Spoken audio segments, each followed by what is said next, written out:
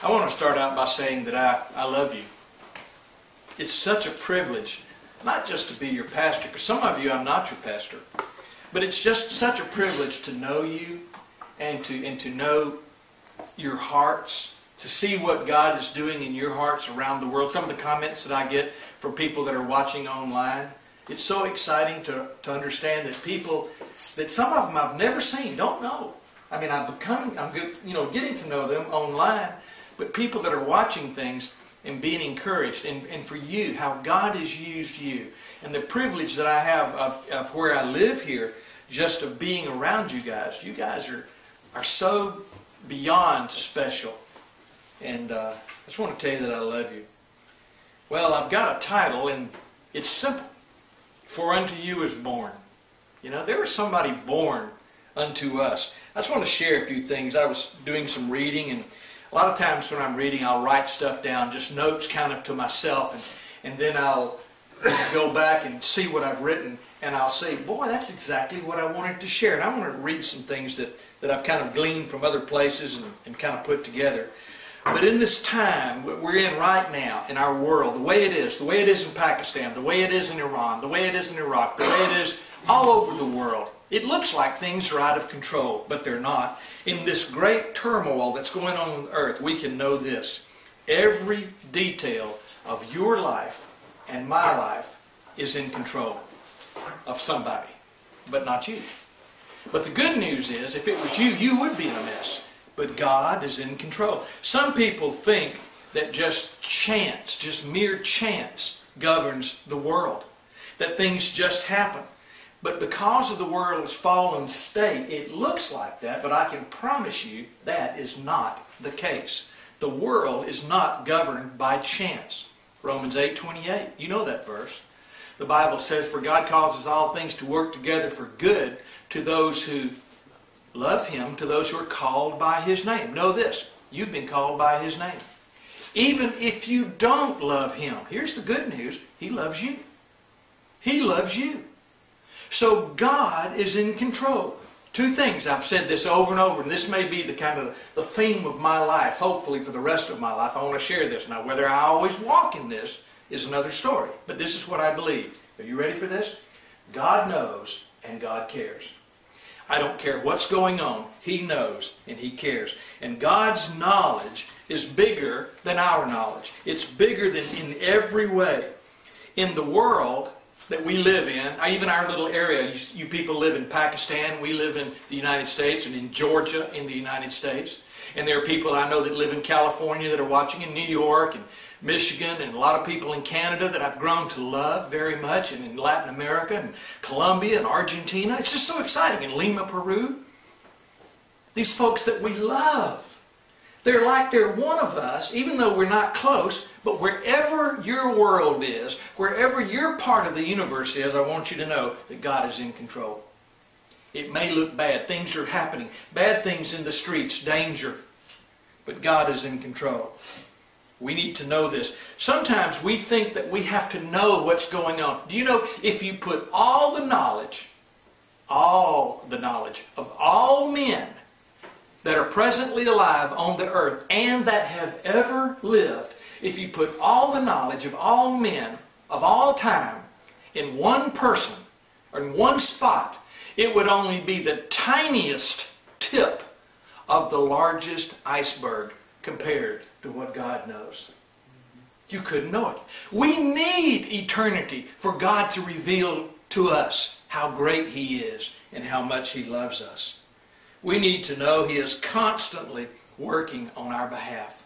I don't care who you are. I don't care if you're saved or lost. God is constantly working on your behalf. You say, you mean to say that God is working on behalf of the lost? Well, yeah.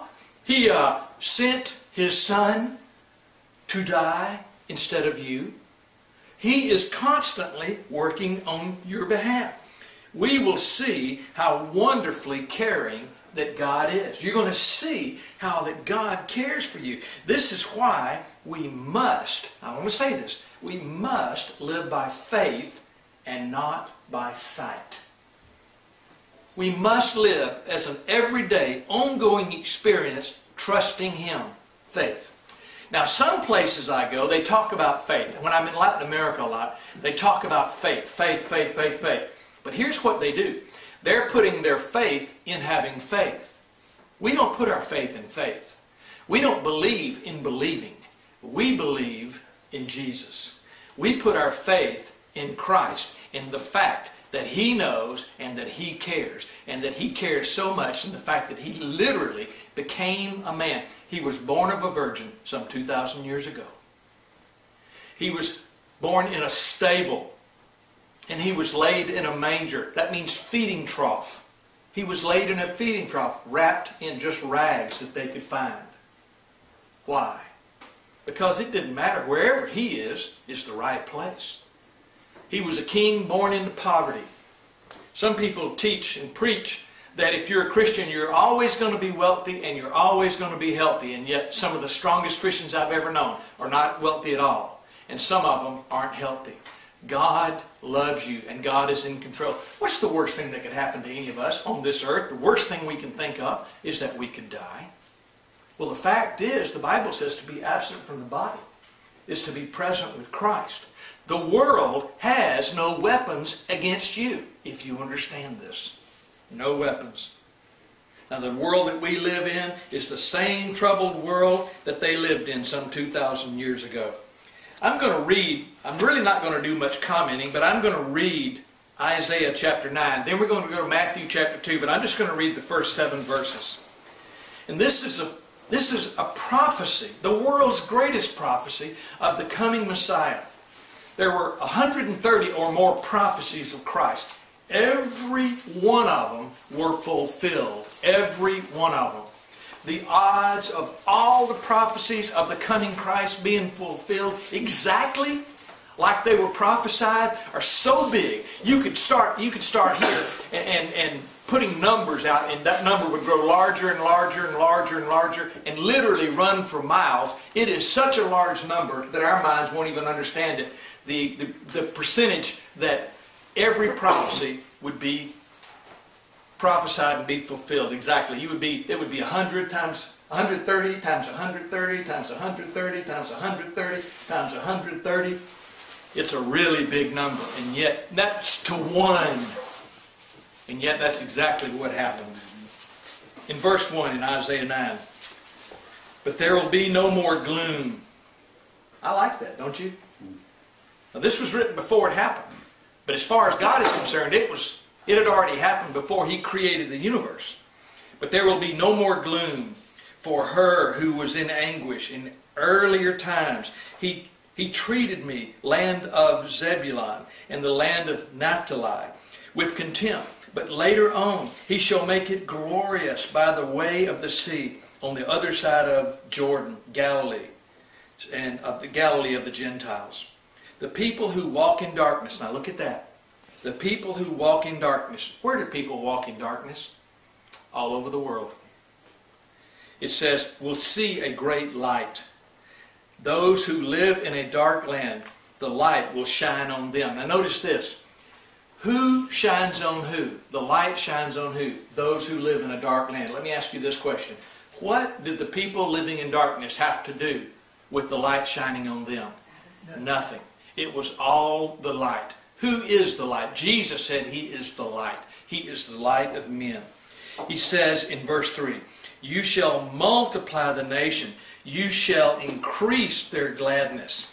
They will be glad in your presence. That hasn't happened a lot of places, but it's going to.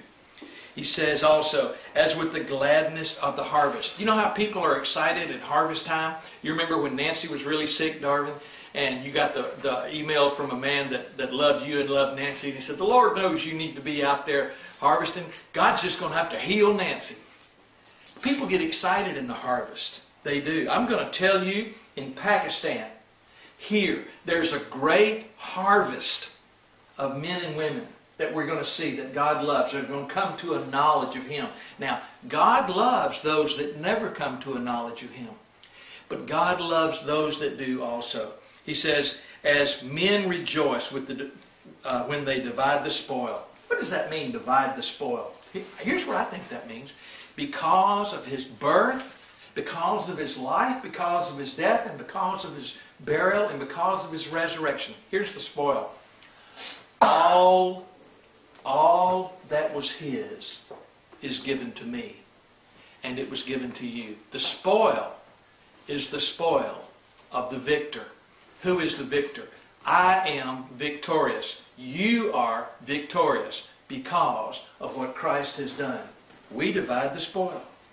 For you shall break the yoke of their burden and staff on their shoulders. Do you know what the yoke of the burden of the staff and the yoke of the burden, you know what I think that is? I think that's the law. Christians have been bound by the law. Christians are putting these rules on people that were never meant for you. They were never meant for you. The Jews were given the law. Why? Because they needed to know that they could not keep the law, that they needed Jesus. They needed a Savior. Gentiles were never given the law. Never. Now you say, why are they under it now? Don't know. I can tell you this, that trying to keep the law has never brought light to anybody. All it's ever done is shown your great defeat. But Jesus did keep the law.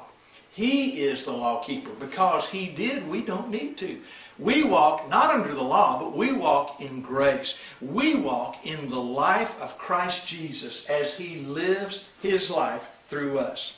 He said, the rod of their oppressor as at the battle of Midian. Now you know what's really sad? I think that a lot of times religious leaders are the ones that are putting this burden on people. Rather than telling them about the one who has relieved the burden, they're putting the burden on people. For every boot, verse 5, of the booted warrior in the battle tumult and cloak rolled in blood will be for burning fuel for the fire. We won't need our weapons of war anymore under Jesus. Now that day's not come, but that day's going to come. Just as sure as the first time when He came. Verse 6, and this is where we all know these verses. For a child will be born to us. A son will be given to us. You know, it just doesn't say for us right there. He will be given to us. And the government will rest on His shoulders. Aren't you glad? A righteous man heading up the government? It won't be like corrupt leaders that we see around the world now. This is the way it really is. In His name will be called Wonderful. I used to think that Wonderful Counselor. And I used to think that all these names here were kind of talking about one thing, but it's separate things. Wonderful Counselor. He's going to be the mighty God.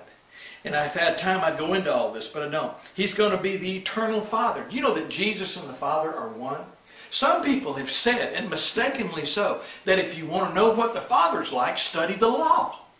And I hear that, and I just cringe, and I say, what? Where does it say that in the Bible? Well, let me give you a hint. It doesn't.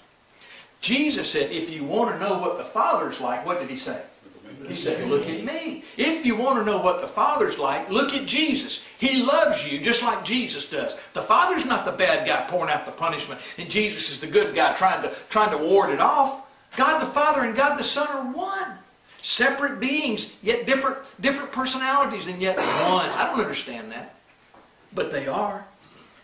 Eternal Father, Prince of Peace. I said 2 weeks ago that peace is not a position. Peace is not a situation. Peace is a person. I'm at peace because the ruler, Prince of Peace, has given me His peace. His peace is mine. A peace that is in Him. Peace is a person. His name is Jesus. There will be no end to the increase of His government or of peace. In the beginning, His name, and it still is, Yahweh, I am. The same I am that met with Adam and Eve in the garden. The same I am that literally met with Moses at the burning bush. The same I am that walked with Jacob and wrestled with Jacob. The same I am that changed Abram's name to Abraham when he met with him. The same I am. Jesus said He was that I am. He said before Abraham was born, I am. The same I am that was involved in creation from before there was a beginning is the same I am who was born of a virgin some 2,000 years ago. And it says, on the throne of David and over his kingdom, the government of peace will be on him, to establish it and to uphold it with justice and righteousness from then on and forevermore. Okay. I was talking about some of the prophecies. If you'll turn back over to Matthew chapter 2, let me just read down to verse 6. Now after Jesus was born in Bethlehem of Judea, in the days of Herod the king, Magi from the east arrived in Jerusalem. Where is he who has been born King of the Jews? For we saw his star in the east and have come to worship him.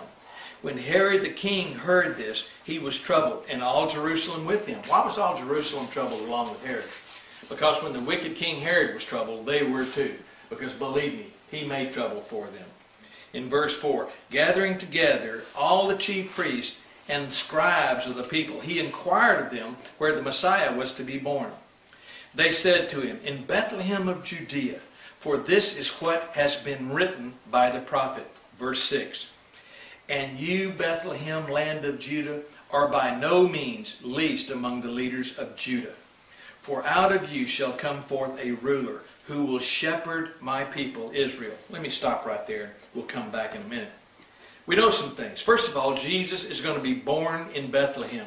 The word Bethlehem, Rahil, the word Bethlehem means house of bread. House of bread. When you're baking, you know, for some ways, everything comes around the flour or the meal to do the baking. Bread was the necessity of life. Jesus said, what did he say? He said, I am the bread of life. Jesus claimed to be that. Interesting, he was born in the city that means house of bread. So you can say this, the word Bethlehem could be loosely translated, the house of Jesus. Bethlehem, where much is grown in Israel. It's a place where a lot is grown. And Jesus called himself the bread of life. And David was born near there. The city of David is only a few miles from Bethlehem. We would call it almost the same town. There's just a little bit of distance between Jerusalem and Bethlehem. I told you before there were 130 prophecies concerning Jesus' birth in the Old Testament. And all of them were fulfilled. Let me just give you a few. In Micah 5:2, which is what we just read, Micah 5:2 is the same verse as Matthew 2:6. Micah 5:2 said that Jesus would be born in Bethlehem. Now you think that's just a coincidence. It just happened. I don't think so.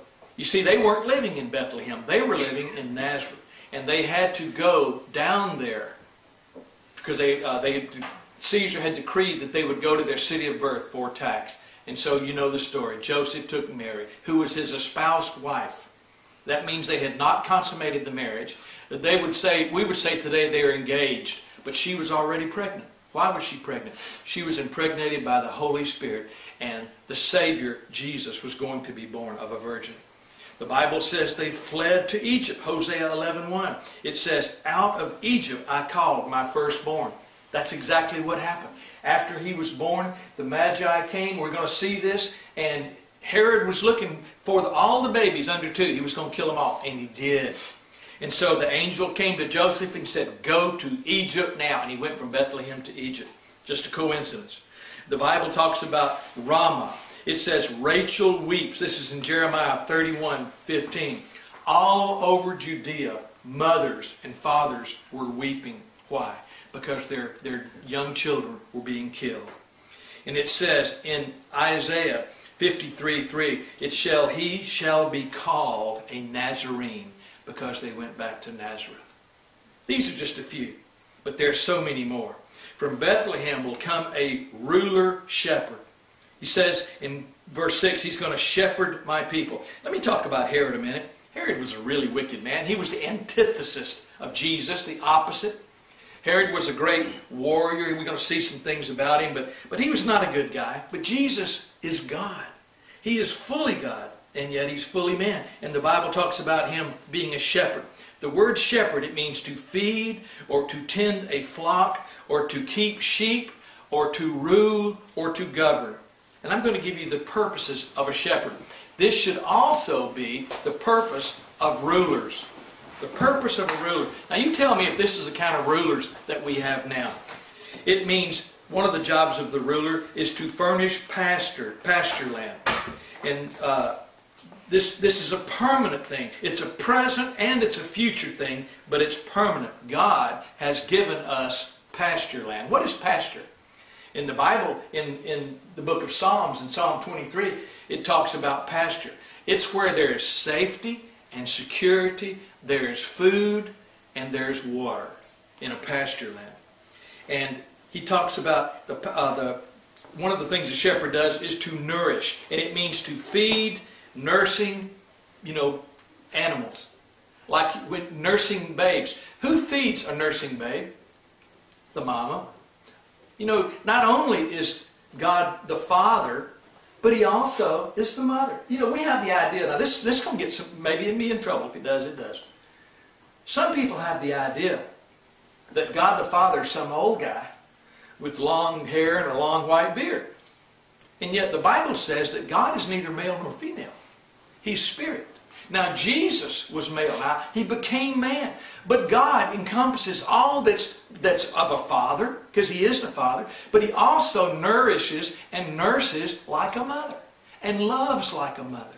I'm not saying God's a woman. That's not what I'm saying. But I'm telling you that the attributes that are attributed to a father and a mother are both found in God the Father. He nurses and He nourishes spiritual babes. And the shepherd will cherish one's body. You know what a shepherd does with his sheep? He cherishes every sheep, every one. You know the story about the 100 sheep, one was lost. And the Bible says the good shepherd left the 99 and searched for the one. And when he found the one, he threw a party. God's always throwing parties. Down on this earth, we're always trying to stop parties. But God's always throwing parties. And He called all His friends together and He rejoiced because the sheep that was lost has been found. I'm going to tell you, everybody on this earth is loved by God. Everybody on this earth is cared for by God. And when one is found, I don't understand all this, but I'm going to tell you the Bible said the angels in heaven rejoice. I believe heaven is going to be one big party place. There's going to be rejoicing going on all the time. All the time. And another thing that the shepherd does, and there's so many more, but he protects. He protects. The Bible said, thy rod and thy staff, they comfort me. And he's not talking about the same kind of rod and staff. The burden that was placed on the people over in Isaiah chapter 9. He's talking about the rod that the shepherd uses to ward off evildoers. To beat off the lions. To beat off the would-be attackers, the wolves. That's what God does. And the staff, it's to gently pull the shepherd, gently pull the sheep back into the fold. God does that. He does that. But in verse 1 we talk about the days of Herod. Let's give you a little bit about Herod. Herod was not a Jew. He was not a Jew, but he was over the Jews. Herod had been a great warrior. He'd been appointed by Rome. And Herod was a city builder. Herod built so many great things. He truly was a great clinician, if you will, of government. He knew how to govern. It wasn't always good, but he had ideas and he could make them come to pass. You've heard of the place in Israel called Masada. Herod built that. It's still a marvel to this day. He was a city builder. He built stronghold. But he was ruthless. He didn't mind killing a whole generation. If he killed all the male children under 2, you realize you're talking about a whole generation of men were killed off in about 0 BC. Or 3 BC. Some people think Jesus was born on 0 AD, but he was actually born a little bit before he came before the time got straightened out, in other words. But there was a whole generation of people that were killed. He was wicked and he was ruthless. And when he was established king, let me tell you what he did. He killed all of his family. He killed his mother, his wife, his sons, his brother-in-law. He didn't want anybody laying claim to his throne. He killed everybody that was related to him. What a wicked man Herod was. And when he died, you know that he had it fixed so that the distinguished citizens would be killed when he died, so that he knew that there would be mourning at his death. He killed all the male children under the age of 2. This was a wicked man. But I'm going to tell you this. In spite of all of that, God was in control. You say, how could God be in control over such turmoil? I'm just going to tell you He was. I'm going to tell you about these children that He killed. You know where they are? Every one of them? They're in heaven with Him. There was no loss for them. There were loss for those that loved Him. Loved them, but God was still in control even over that. Well, in verse 1 and 2, we see the story of the Magi. And some people, they call them kings, and possibly they were. You've heard the song, We Three Kings, and probably they were. But these men, these Magi, came from present-day Iran and Iraq. Now, I'm going to tell you why they came from there. That is the land of Daniel. Last week, I spoke on Daniel. Daniel's teachings and Daniel's life that spread throughout that whole area, that huge area that at the time ruled the world, his teachings and his message of grace were still impacting the people of that area. These three Magi, these three kings, wealthy men, these three guys had been searching the Scriptures looking for the coming of the Messiah. And sure enough, they knew when it was time. The Magi, this name is given to them by the Babylonians, the Chaldeans, the Medes and the Persians, if you will, and it literally means wise men, teachers, priests, physicians, astrologers, seers, interpreter of dreams, soothsayers, sorcerers. In other words, anybody that had anything to do with wisdom were given the name Magi. Now, these Oriental men who discovered the star that was coming, representing the Messiah being born and coming to Jerusalem. We're going to see about this star in a minute. But these guys were looking. They were looking at all the signs, and they were seeing one by one they were happening. By the way, that's the same thing we should be looking at today. I believe that there are signs going on in the Middle East and around the world, in Europe and in the U.S. But in those areas primarily, we can see the signs are coming to be for the return of the Messiah. I believe He's going to come back again. Well, these men were wise, and they discovered this rising star, and here they go. Now, this word, Magi, what does that sound like when you hear Magi? What word does that sound like? Magic. Do you know that's the word we get the word magic from? That is the word. These men were strongly influenced by Daniel's writings. And you know what? Because of that, we're strongly influenced now by these men and by Daniel's writings. Well, don't underestimate. This is for you in Pakistan, and this is for you wherever you are. Do not underestimate the life of a man that's trusting in Christ. That man's life, or that woman's life, or that young girl's life, you're still a young girl, that young girl's life, it's going to have far-reaching things that you could have never planned. Daniel never planned on some people that had been influenced by his life many hundreds of years before being the ones that literally discovered the Messiah. And yet, his writings did, his teachings did. You don't understand what impact your life is having on people right now. When you share with people the truth that God loves them and has given them all that is His, you share that around the world. Some are not going to want to hear it, but many more are going to be drawn to it. Let me tell you who's drawn to that message. Hurting people. If you just influence hurting people, I'll promise you, you will have influenced a lot of folks. Well, these men, they had searched the Scriptures and they'd seen the signs, and it's just like today. But God uses the least likely folks to deliver the message. Who would have ever thought that somebody would come from the Medes and the Persians to announce the birth of Christ? This is the first we'd heard of it. Joseph and Mary weren't going, "Hey everybody, unto us is born a Savior, unto us is given." They didn't do that. The Magi did. The Magi did. Well, I believe we're going to see things like this happening more and more. I'm going to jump down in Matthew chapter 2, verse 9 through 12. After hearing the king, they went their way, and the star which they had seen in the east went on before them until it came and stood over the place where the child was.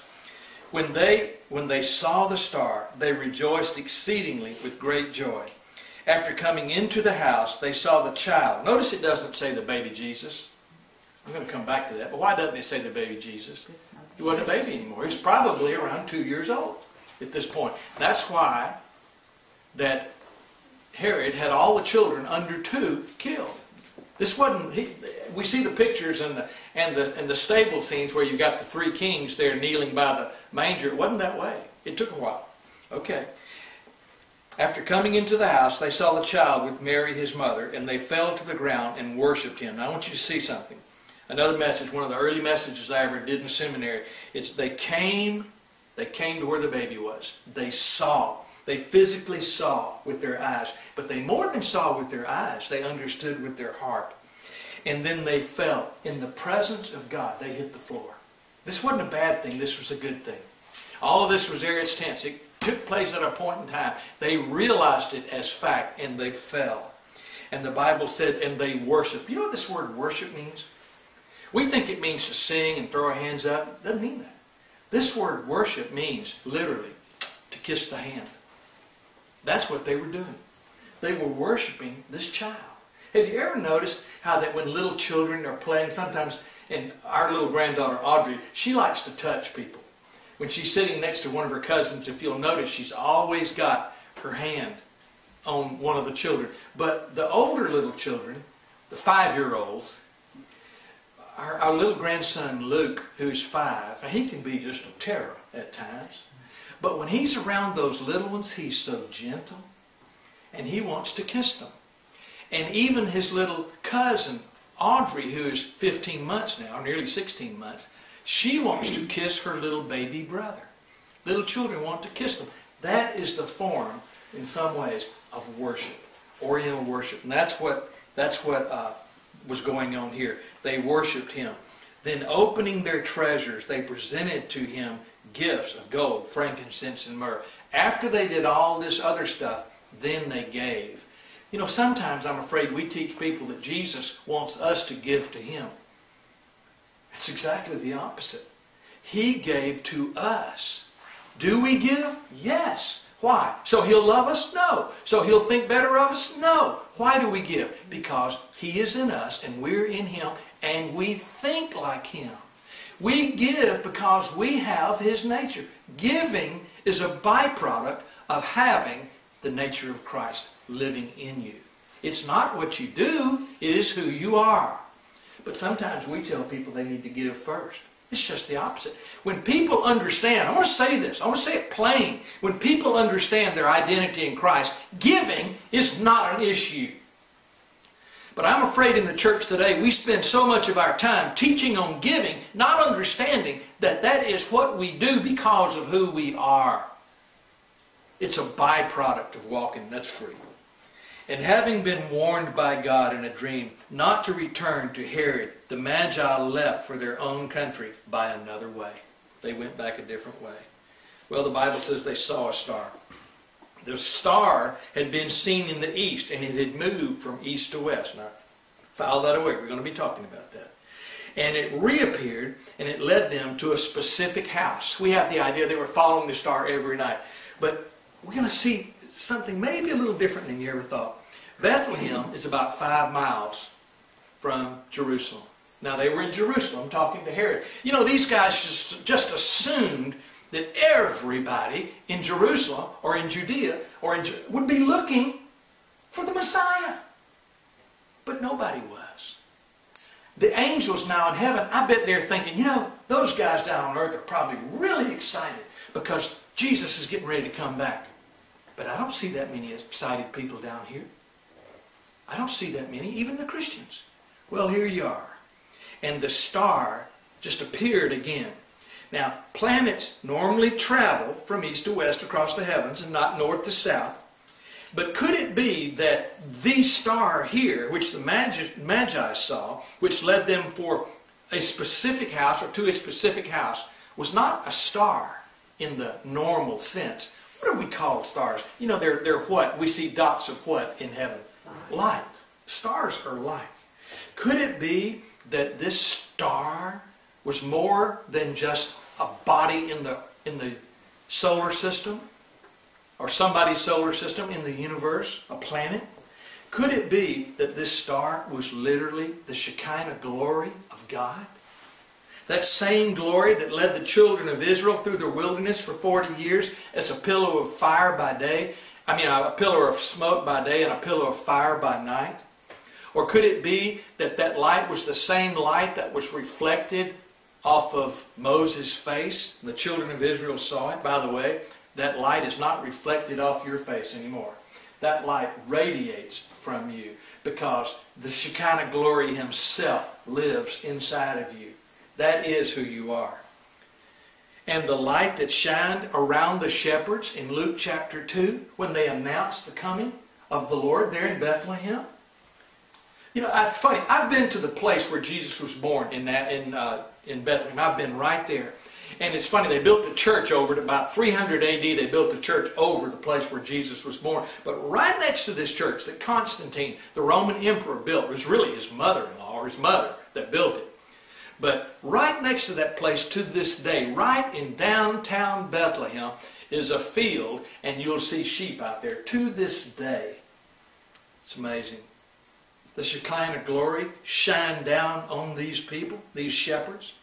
When Jesus was transfigured, the Bible says His face shined or shone like the sun. You know what that is?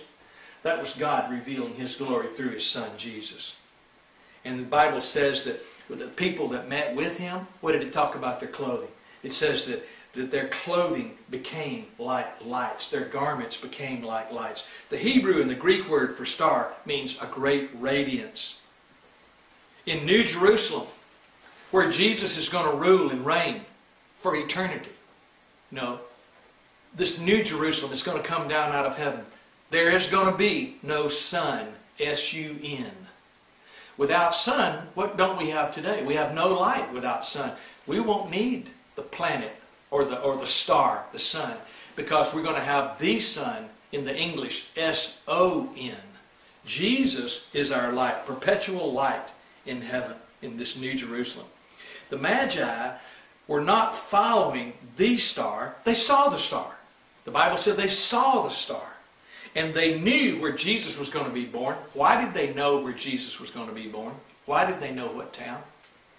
It's already written. It was already written. Andrew, you always get it. It was already written. They had studied the Scriptures. They knew that He was going to be born in Bethlehem. Because in Micah 5:2, it tells us where He was going to be born. That's why they knew to go to Jerusalem. That's why they knew to ask the king. Well, there are evidences of Jesus' kingship. In Matthew 1:1, it says that Jesus had a royal genealogy. Dates all the way back to David. On both sides. Joseph's lineage goes back to David. But wait a minute. Joseph wasn't the real father. So, the lineage of Jesus through Joseph did not go back to King David. But Mary, her lineage also went back to King David. So, Jesus had the lineage of a king. A king. The Bible says that He was going to be born of a virgin. In Matthew chapter 1, verse 18, then 20 through 23, it says that He was going to be born of a virgin. We see the testimony of a priest. In Matthew 2, verse 5 and 6, they knew that Jesus was going to be coming. These magi, they knew where He was going to be coming. They were looking for Him. Now today, believers are trying to get God to do what He's already done. He's already sent the Prince of Peace. He's already given peace. We're seeing people today that are trying to get people to be at peace with God. And the Bible said He's already dealt with that. We're seeing people today that are trying to get people to do something or get God to do something that He's already done. He's already sent the Son. In Matthew 2:3, it says that He was hated by Herod. Jesus was hated by Herod.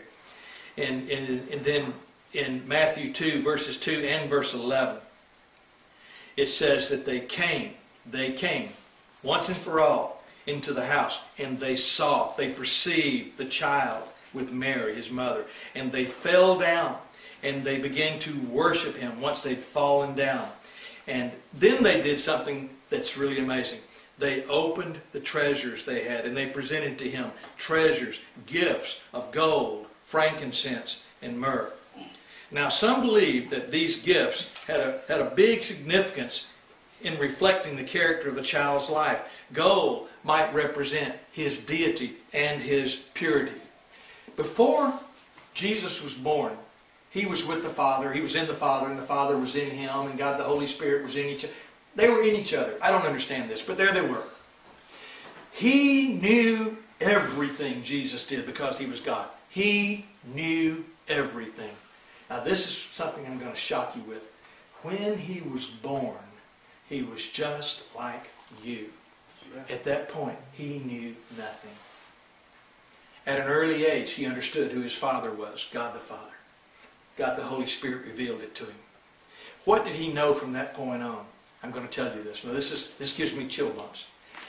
From that point on, for his 33 years, he knew what the Father revealed to him. And that's all. Now he was still fully God, but he shelved his God powers when he was born. They were put aside. I believe he took them back up again. Everything, including his knowledge and his wisdom that he had, was from God the Father. Everything. He only knew. They asked him when he was going to come back. He said, I don't know. That's for God the Father to know. I think he probably knows now. But then he didn't. Now here's the thing. All the knowledge, this is going to sound big. All the wisdom that was given to Jesus, you ready? Has been given to you. Wear that one for a while. So what's the problem? We have a hard time believing what he's already done. Believe what he shows you now. And then he'll show you some new stuff. And then believe him for that. And he'll show you some new stuff. You say, well, it's nothing new. If it's not new, it's not new to him. But it'll be new to you. But I see Christians on this earth today that can't go beyond what they already know. And if something goes beyond what they know, it can't be of God. And I say, what? Are you telling me that God can't exist anything bigger than what you already know? God is so big. We cannot know it all in this lifetime. It's going to take all eternity for God to reveal that iceberg of himself to us from that tiny little tip that we think we know about. Amazing. Purity, the incense, the fragrance of his life, and the myrrh.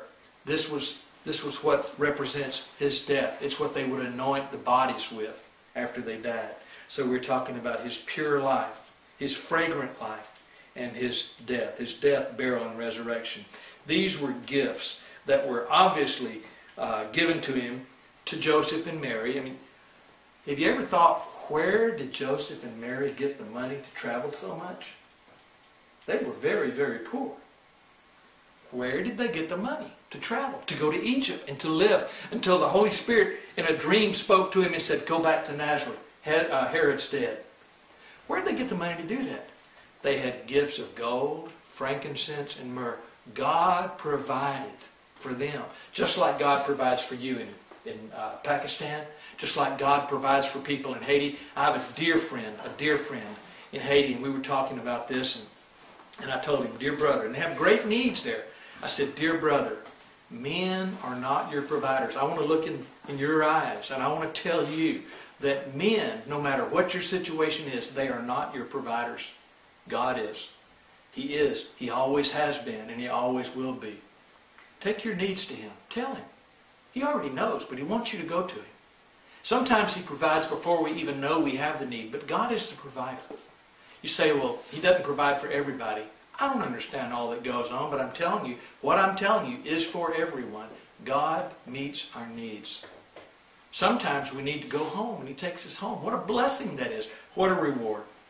God knows. These men, these three magi, were warned by God not to return to report to Herod. And the Bible says that they returned to their homes by another route. These men were wealthy. Some people say they were kings. They did not have to listen to anyone. They were rulers. And they did obey God. They left where they were and they went in search of the child because the child was coming. They probably lost their electricity. The child was going to be born and they knew it. And the people who knew them probably, ready for this, thought they were crazy. Just like some people think you're crazy. Because they left everything and went in search of a child. But you see, they weren't crazy at all. They were crazy like a fox. They knew what was real and they knew what mattered. This Jesus that was born of a virgin, laid in a manger, lived a perfect life, died a sinner's death, was buried and was raised. And as a result of his death, burial, and resurrection, has given all that was his to you. He is still alive and he still loves you and he's still calling you to himself. I don't care who you are, I don't care what you've done. Jesus loves you and he's given all that was his to you. Will you simply believe and receive what he's already given you as yours during this Christmas season and after the Christmas season?